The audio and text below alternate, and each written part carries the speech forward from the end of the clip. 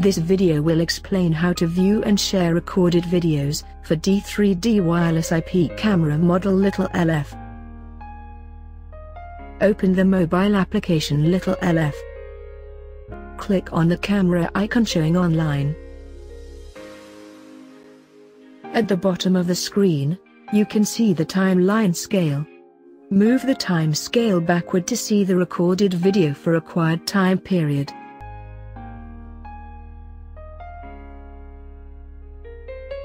To download the recorded videos, click on Record button, and video will be downloaded on the user phone gallery. To view the downloaded video, go to Phone Gallery and play the video. You can also share the recorded videos with your family members through WhatsApp or any other social networking sites.